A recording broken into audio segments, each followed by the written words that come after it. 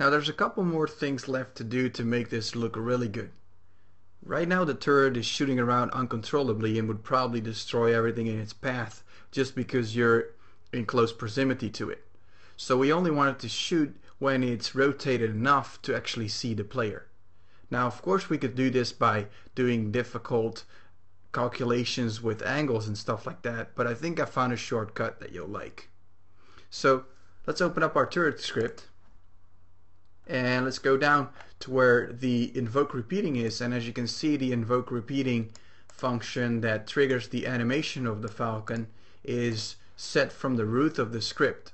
So it's invoked right away as soon as the turret is created in the memory of the computer. So we don't need that. What we need to have is different states that the turret is in, as in attack or idle. So to do that, let's create two more functions. One of them is called attack, and the other one is called disengage. Of course, the invoke repeating function will be triggered from the attack function. Alright, now to make this work, we need to add some variables up top here. And for example, the variable mode, which will be by default in idle. So when our turret is idling, it's not looking at destroying things.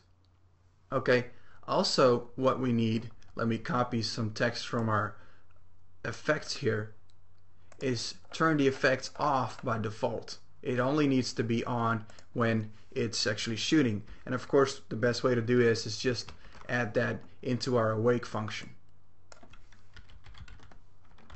Now that we have that covered, we need to switch the modes into our functions and check if we are currently attacking or not. So in the attack function, let's type if the mode does not equal attack. So we're not in attack mode, so we're in idle mode or whatever else you might make up in the future. Right now we need to go to attack mode. Next, we need to do the same thing in the disengage function. If mode does not equal idle, and then we need to add some code there. Now let's start with the attack function. It is invoking the repeating, and the repeating will turn on the animation of the flames, and then it sets the mode right then to attack. So that's fine. Now for the disengage function, it checks whether our mode is idle or not, and apparently right now it is not. So here we can cancel the invoke by type cancel invoke. And next what we need to do, of course, is set the mode back to idle. But that's not all, we also have to turn the flames back off.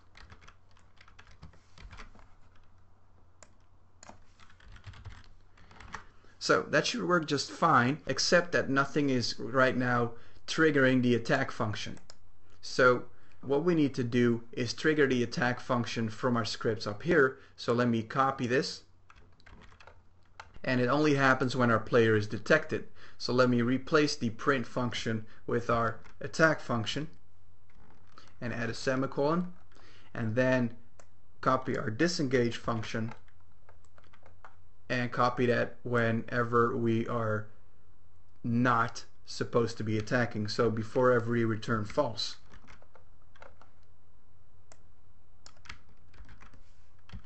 That is when we're out of range or when something is colliding. Okay, that should do it. But now for the part where as soon as we start attacking, it will still invoke the repeating and the flames will shoot uncontrollably. Now it only needs to do that a couple seconds into it when there's been enough time to rotate. So let me just change this number to 2 seconds, and the invoke repeat will only start 2 seconds into it. Now let me save that, and Unity is telling me I have some errors somewhere, and it says unknown identifier attack. Let's see where that happens. Oh, that of course should be a string in between double quotes. Alright, save that. The error is gone. Now let's see what our script is doing. Our turret rotates, and then 2 seconds into it starts shooting. Very cool, very nice. Exactly what we want. Now I'm hiding behind the cube, and it stops shooting, and it's not looking for me anymore.